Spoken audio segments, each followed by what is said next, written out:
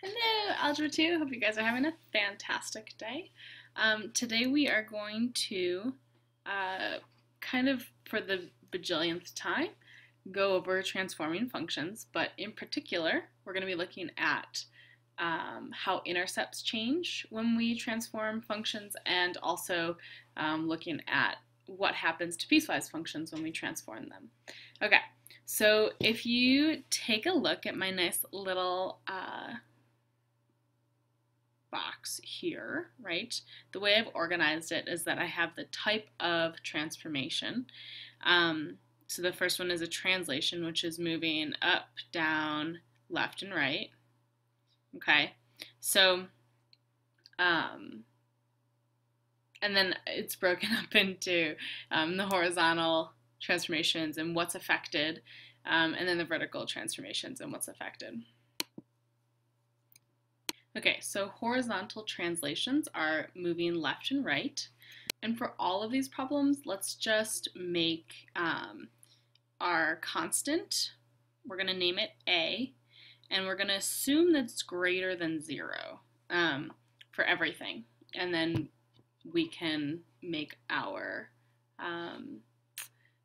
transformations. So if we have a function f of x and we want to translate it left or right, that's when we have f of x plus h, or f of x plus a, or f of x minus a. And since a is positive, f of x plus a is going to go left a, and x minus a is going to go right a.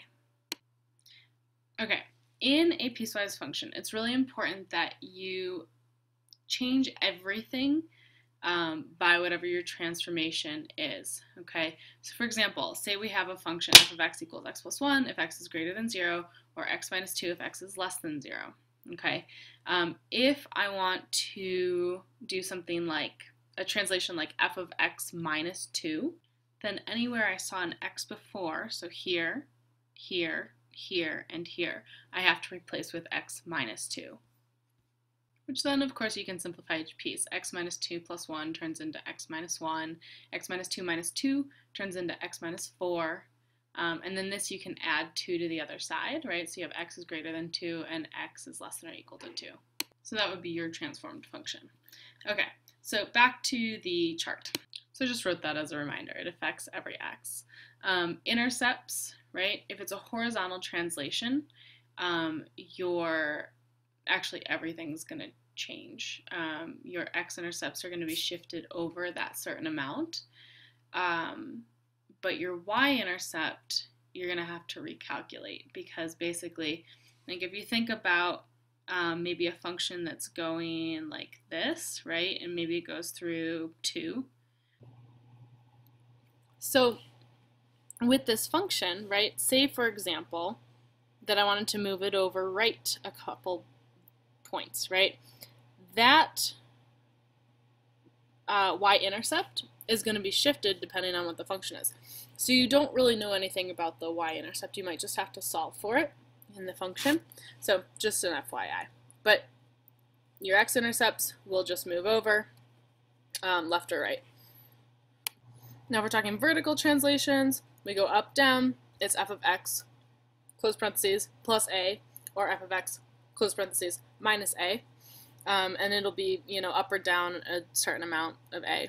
Obviously, this is only going to obviously affect the y-intercept, and the y-intercept will just be shifted whatever your translation is. Okay, so hopefully that makes sense. Okay, next we're going to talk about reflections. And basically, right, a reflection is you usually reflect over the x-axis or the y-axis. A horizontal flip would be over the y-axis, and a vertical flip is over the x-axis. And yeah, okay, and just a refresher, in function notation, horizontal stuff happens inside the parentheses, and vertical stuff happens outside the parentheses, right? It affects x only if you're doing horizontal stuff, and it affects y if you're doing vertical stuff. So a reflection over the y-axis is going to be f of negative x, okay? Because it's inside the parentheses, it's only affecting x, right? Because horizontal x, you know, makes sense, right? And the thing that's going to change on that is your x-intercept. Your x-intercept will be negated, right? Okay, now for the y, for the vertical change, it's outside the parentheses in function notation, so that turns into a negative f of x as a reflection over the x-axis. And since this is changing vertical, your y-intercept will be negated, will be negative of what the previous one was. Okay, horizontal stretches and compressions. Same thing we've always been doing, right? F of 2x, for example, is the opposite of what you'd think, right? So it's a compression, horizontal compression by a factor of a half. And it's always inside the parentheses, right? So here we go. Again, this is also going to stretch or compress your domain, so make sure you're including that as well in the equation of the function, especially if it's piecewise. Sometimes this may not be the case. It depends on the actual situation that you have. So I just recommend graphing it and making sure that when you're stretching and compressing, you can actually visually see what's happening on the function. Okay, now for vertical, right, instead of f of a times x affecting x only, right, we are affecting the function, which is y, right? And so if a is positive, which it is, if a is greater than 1, it's a stretch. If it's less than 1, it's a compression. And this will likely affect your range and your y-intercepts. Okay, so for vertical, your y-intercepts will be multiplied by a. If a is between 0 and 1, it'll be shortened, right? It'll be crunched. If a is bigger than 1, then it'll be stretched. It'll pull it up, okay? So that's kind of the general rule. And then we're going to do a couple examples. All right, number 1, h of x is the vertical stretch of f of x, which is that piecewise function, by a multiple of 3, okay? So the intercepts of h of x, first we would need the intercepts of f of x, right? And if you think about what this function will look like, right, is I'm going to have x squared, which is this function, but only less than -1. So here's -1, and then I erase everything up until -1. And then that x plus 2 part, when x is greater than or equal to -1, that is going to be when x is -1, I have -1 plus 2, right? I'm looking at this guy, I'm plugging in -1. And that actually equals positive 1. So it actually overlaps this dot here. So now we fill that in, and then we just have the function x plus 2. So that means it goes through the y-axis at 2. Okay? And then it says, okay, what are the intercepts? So it looks like we don't have, if we're stretching everything by 3, that means that your horizontal, your x-intercepts wouldn't change at all. There aren't any x-intercepts, but they wouldn't change if we had them. Our y-intercept is going to stretch this way, right? And so our y-intercept that used to be at 2 is now going to be at 2 times 3. So that would be 6. So our y-intercept now is 2 times 3, which is 6. So that changes that.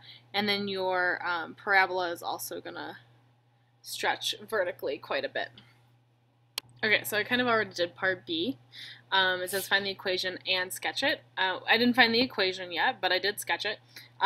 So in order to find the equation of h, right, h of x is a vertical stretch. So remember, that's outside the function because it's only affecting y by 3. So it's going to be 3 times f of x.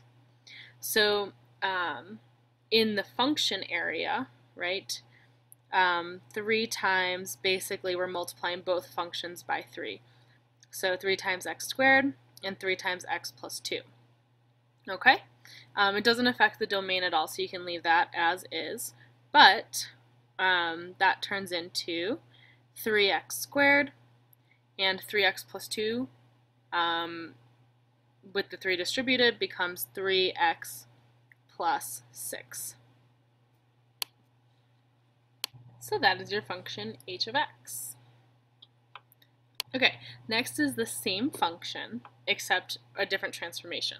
So we're going to be reflecting over the x-axis and then stretching horizontally by a factor of 2.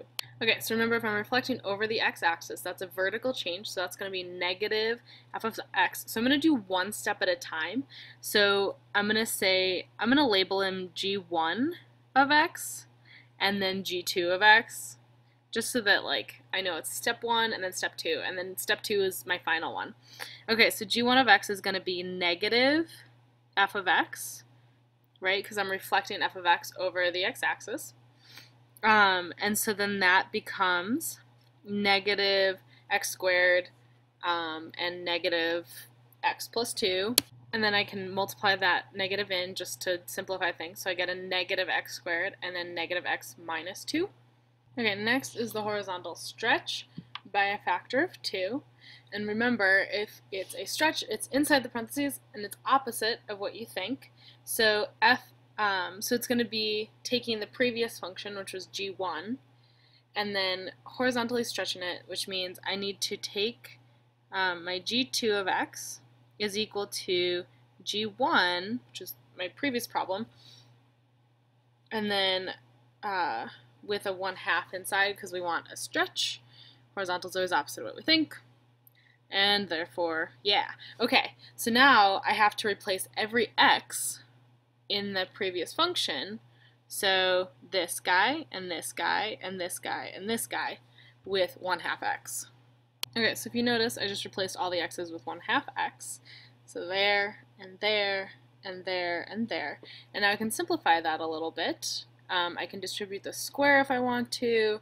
I can distribute the negative, or, and especially on this, on the domain, we really want to have like x, we want it to be related to x, right?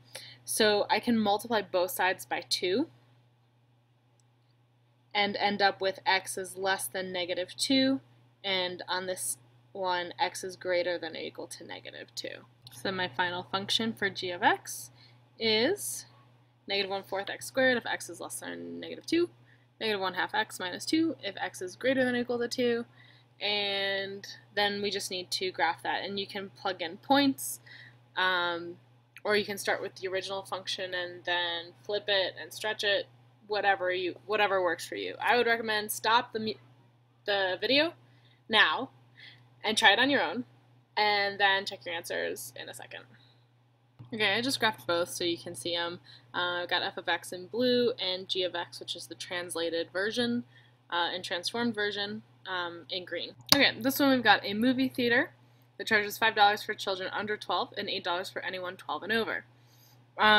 So knowing this, right, you might want to start with your original function, which is the original price, right? So my cost depends on age, right? And so if my age, so x is my age, and f of x is the cost, right? And so if my age is 0 to 12, can't have negative ages, if my age is 0 to 12, then my function or my cost is $5, and then if it's greater than 12, greater than or equal to 12, then it's $8. So let's write out that equation first. Okay, so my online prices are 20% more and adding 50 cents, okay? So that means that I need to multiply 5 by 1.2 in order to find that new price, that 20% higher price. Same thing with 8. And then I'm also going to have to add 50 cents, right, per ticket. So that 1.2 is a vertical stretch by 1.2, or an increase by 20%, and then 1.2 times f of x plus 50%, or 50 cents, is the vertical translation. So my new function is the following. And there's my prices.